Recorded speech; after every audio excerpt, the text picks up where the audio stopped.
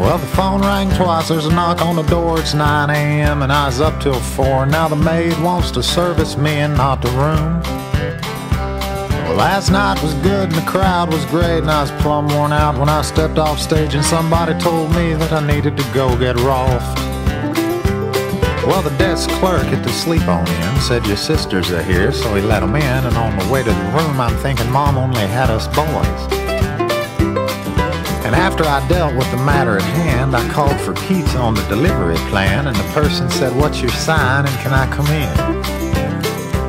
Well, it's a pretty strange job, but somebody's gotta do it.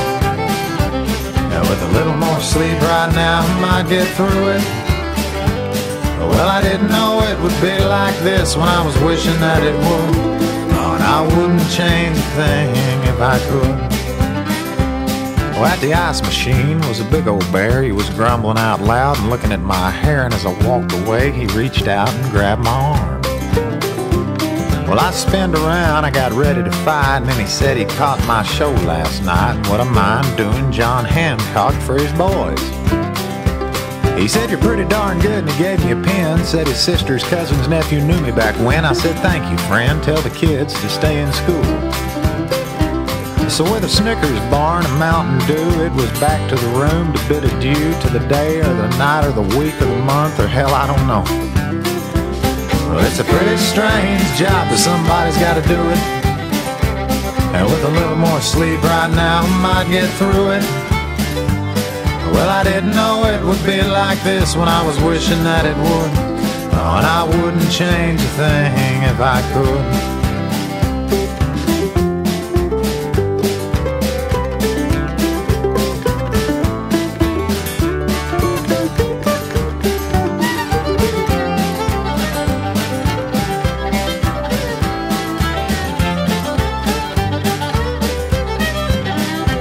Well, for a while I dreamed in peaceful bliss about summertime and camping trips until a foghorn pulled me from my luxury. Seems a 10-year-old Jimmy from Tennessee pulled the red switch marked emergency, and when he did, the whole darn hotel got a wake-up call.